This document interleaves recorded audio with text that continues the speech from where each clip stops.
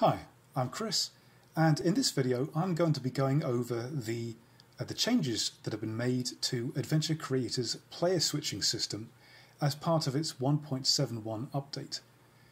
I'm using Unity 2019.3. Up until this point, player switching has been a little bit fiddly to get set up, whereby you had to basically swap player characters with NPCs when you weren't controlling them. But that's all been changed now, and things now work much like you'd expect them to, whereby player characters can act like NPCs when they're not being controlled. So to demonstrate the new workflow, I have a couple of test scenes already made. These have just been done with Pro Builder, and you don't need to set things up exactly like this. This is just to demonstrate. So I have this scene A here, which is just a simple L-shaped room, as you can see, with a door that's going to scene B. We've actually got a trigger here, and if I look at its inspector, we've just got a typical scene switch action to take us into scene B. Let's open up that scene now to see what scene B looks like, and it's much the same as scene A, only we have a door on the left. For my player graphics, I'm using the two players that come as part of the tutorial files package. This is a package that's available on the Adventure Creator website, and if you import the whole thing you'll get this tutorial files folder, and inside that you have this wharf and then characters folder, and inside that you have folders for a girl and guy character. These are actually used by the 2.5D game, and I've just repurposed them to both be player characters. So for example, I've got this girl character here, and all I've done is converted her into an AC player prefab. So she's got a player component, she's being animated with Mechanim, and she's using a character controller.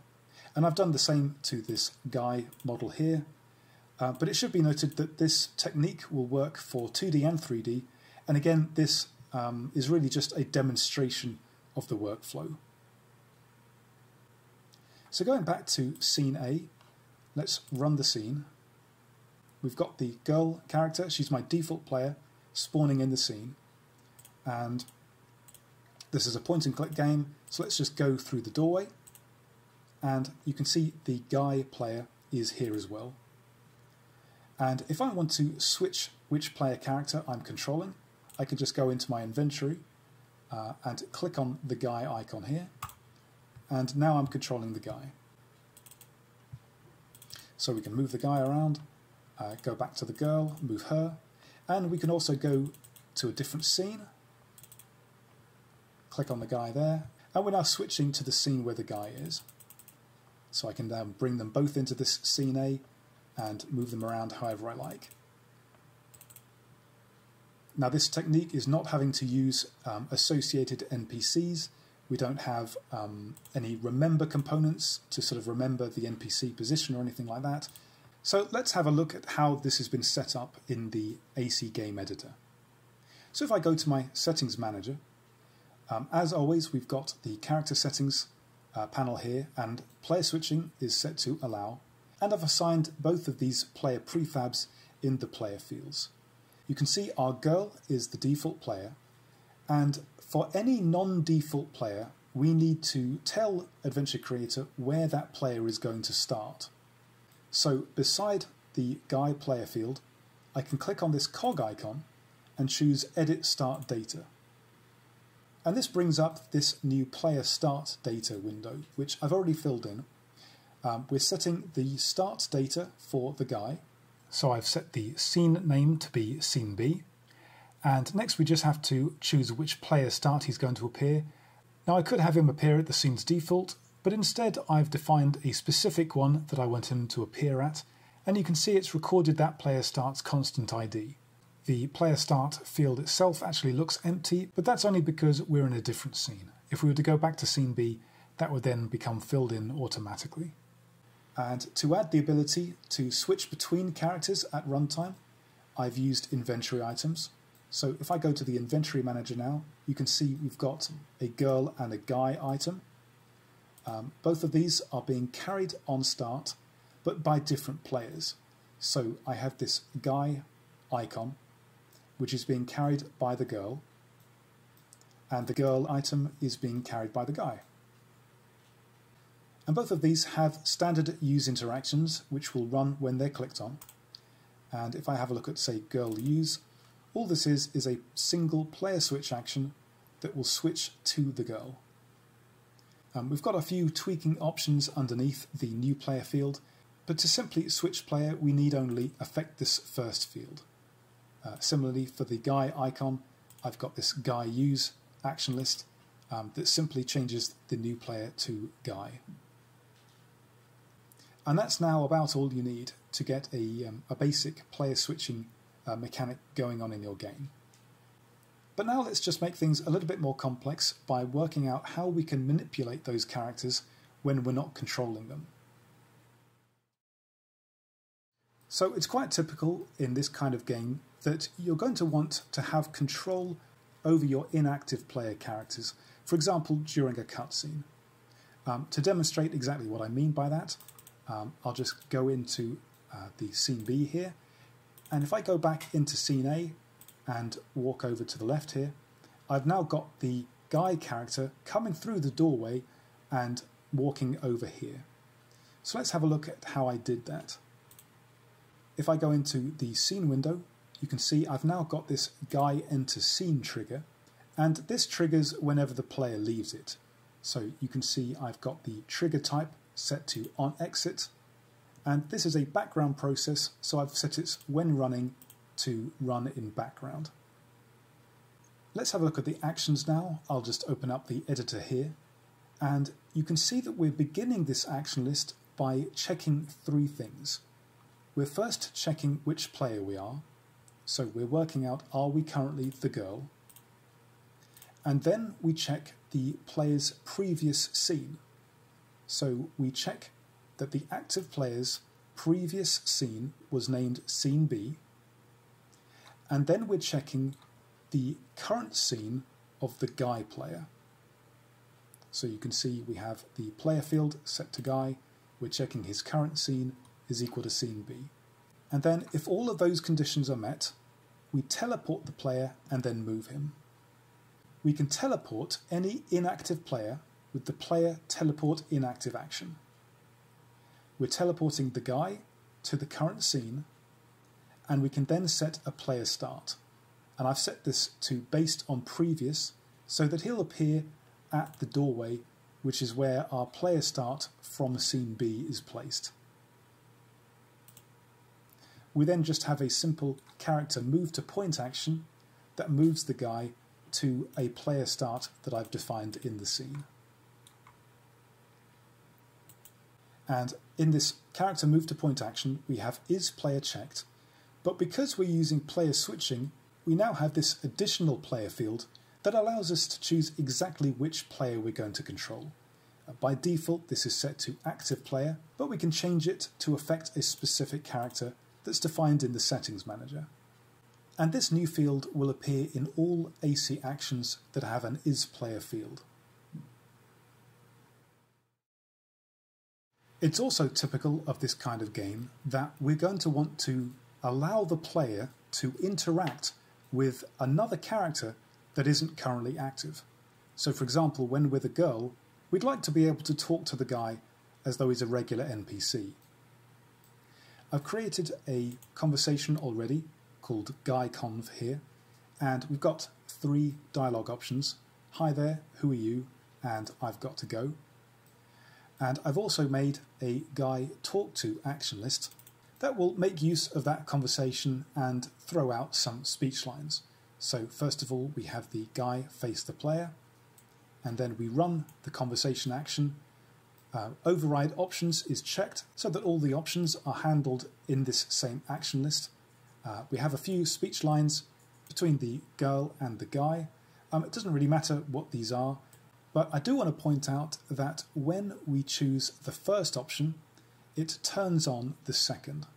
So if I go to my GuyConv, I've got who are you, and is enabled is unchecked, so it won't appear when we first run the conversation. In fact, we can quickly test this just by running this manually from within the inspector. So if I run the scene, I'll click on Run Now, and we've got hi there, I've got to go, so I'll choose hi there. We then get this second option, and finally I can click on the third to end the conversation. But right now I can't actually run this by clicking on the NPC, so let's change that now. I'll go to the Guy Player Prefab. So I'm going to add the hotspot component to make him interactive, and you can see he's already got a capsule collider to go along with it. Now, because this is a prefab and he's going to be appearing in different scenes, I'm not going to use a local action list. Instead, I'm going to use an asset file. So my interaction source is going to be asset file. I'll create a new use interaction. I'll set the cursor icon to talk to, and I'll drag in the Guy talk to asset that I made earlier. I think I'll also check the player action to turn to face. And finally, if I just go up a little bit further to the player component, you can see we've got this new auto sync hotspot state option, and this is checked by default. And all this option means is that when we are currently controlling this character, his hotspot will be turned off, meaning he can only be interacted with when he's not the active player. So let's come out of prefab mode now and test the scene again. And you can see I can now click on the guy to run this conversation. And if I become the guy, he's no longer interactive himself. But we now have an issue whereby we can go to the other scene. And in fact, let's do that now. We'll have the girl and the guy come through. If I now click on the guy, the conversation doesn't run. And that's because our guy conv is no longer in the scene. So let's look at that now. So back in scene B, we've got this guy conv object. And what we could do is make this a prefab and then have an instance of it in both scenes. So let's just try that now. I've got this remember conversation component that's been automatically attached. I'll check retain in prefab, and then when I make a prefab out of it, it has the same ID number.